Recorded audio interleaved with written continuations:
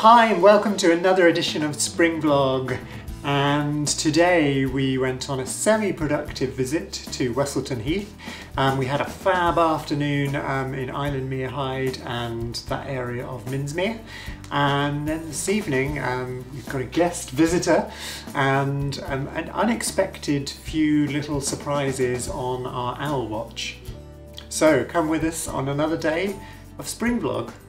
We're just off to Westleton Heath for a bit of a different environment this morning, and it's a lovely sunny day, as you can sort of see, but it's quite nippy. We went outside to check, and consequently we've gone for hats and coats. Well, I'm the only one going for a hat, but hats in pockets. Yeah, hats in pockets ready to go in case. So let's see what we're going to see today.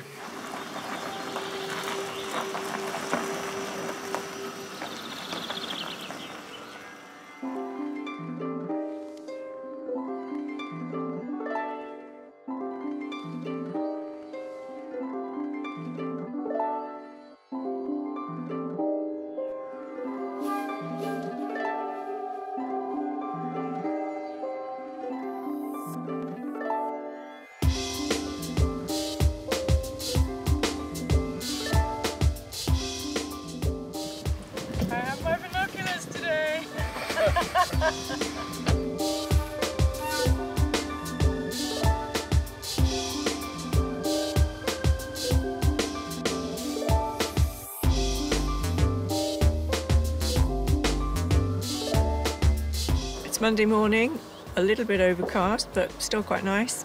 We decided to come to Westleton Heath, which is only about 3 miles from Minsmere, but very different habitat. We have pine trees and deciduous trees. There are some lovely silver birches which we're just coming up to, and then to the right there's heathland, which we're going to head for the heath shortly. Hope we see something different today.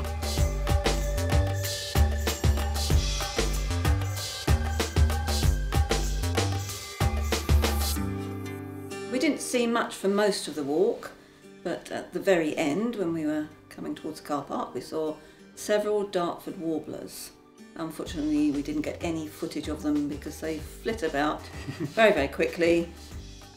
Also, frustratingly, we saw an active pair of woodlark, which we did in the end get a little bit of footage of. So that's very exciting. And last but not least, Suzanne was summoning up a yellow hammer, and we just laughed at her. But lo and behold, just as we were getting to the car, yes, there was a yellow hammer. So that was fantastic as well. And thank you for Suzanne for summoning it up.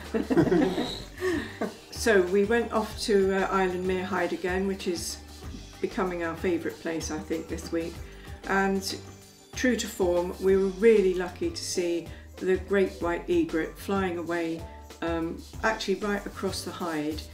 We thought we saw it yesterday, but it was too far away to be sure, but today was absolutely definite. Around the same time, we were also distracted by a pair of mute swans with, I think, half a dozen cygnets, which were absolutely adorable. More babies, they were lovely. And also very cute, lots of reed warblers, very close to the Hyde. We were able to get some good sightings of them, and they're usually quite elusive, but because they were so close we could see them.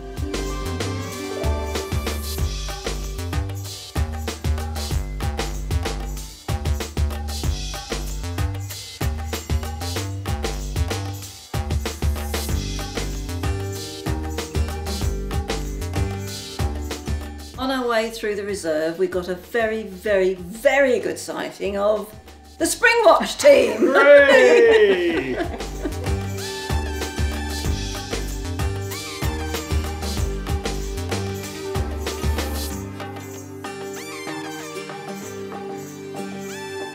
A little later on in the afternoon, we managed to bag ourselves a bit of an exclusive, thanks to the bravery of Elaine, for accosting one of the RSPB staff. Now, we've been told that this feature is going to be on Spingwatch on Wednesday, but you're seeing it here first on SpringVlog on Tuesday because we're that far ahead of the game. This is a little bit of information about one of Minsmere's not so cuddly specialities. This is James Harding Morris, and he works for the RSPB, and he's been showing us about the adders. Would you like to say something about them? Yeah, so in the area around here we've got definitely 8 different adders, 4 of which have been satellite tagged for Spingwatch. So Wednesday night, Spingwatch should be on there.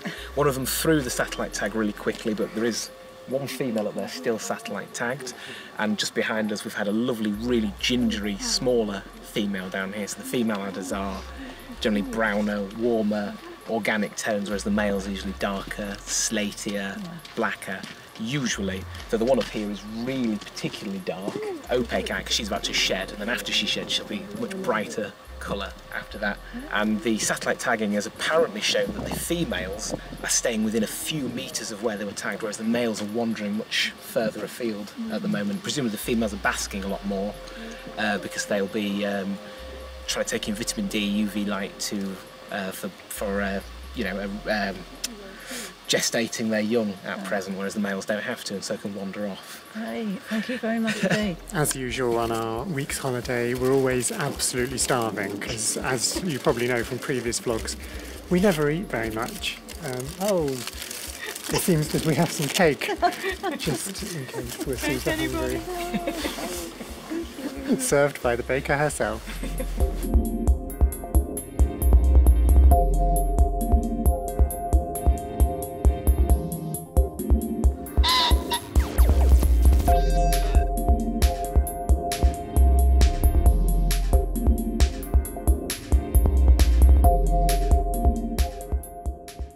So after last night's barn owl extravaganza, we thought we would pop out just a walking distance from where we're staying to look for another barn owl, because a couple of years ago Dad and I saw one, which I think we had this conversation in the car. Anyway, my good friend Guy is here. Hello. Local man, and he's come to visit us. I say local, he spends half his time in the posh big city, but spends his nice time in Suffolk. And so we're just on the hunt. We haven't actually seen any barn owls yet, but we have just seen somebody else on the hunt. A fox was, well, trotting, for want of a better word, through the field in the distance, surrounded by rabbits who didn't actually seem that bothered by the fact that there was a nasty malicious predator in the near vicinity, but it looks like the fox has just disappeared without catching anything, so they obviously knew something we don't. But yeah, let's hope for an owl.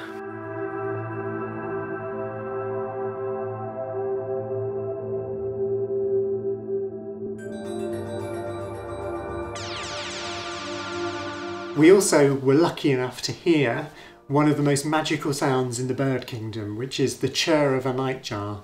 It's kind of a reeling sound, almost sounds like electrical wires.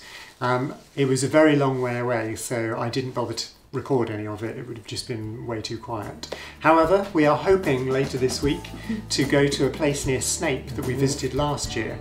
And if all goes well, I'll be recording a nightjar chirr at much closer range, which will sound amazing.